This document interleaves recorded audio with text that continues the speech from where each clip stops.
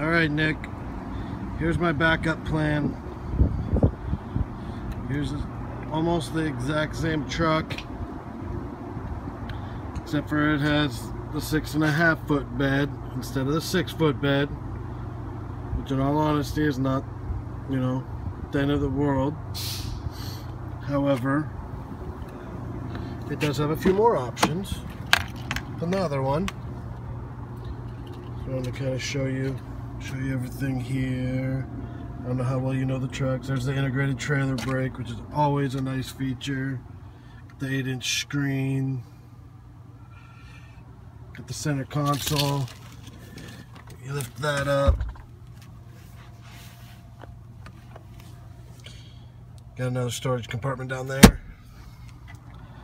It's a great truck. Great truck. Got the side steps. We'll have the backup camera right on the handle there. Nice bed. It's a great truck.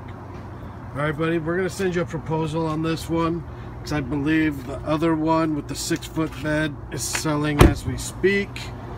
I told you I'd be honest and upfront with you on that. I'm not going to bait and switch you. Sky told me he did talk to you, which is awesome. He said you kind of wanted 2022s on it. You're only going to get that in LTZ, and it's going to cost a lot more money, so you'd be on the hook for those. But aftermarket looks better anyways on them. But just wanted to kind of give you that. I'm going to send you a proposal right now, what it's going to cost you out the door, buddy. All right? I'll talk to you soon. Bye-bye.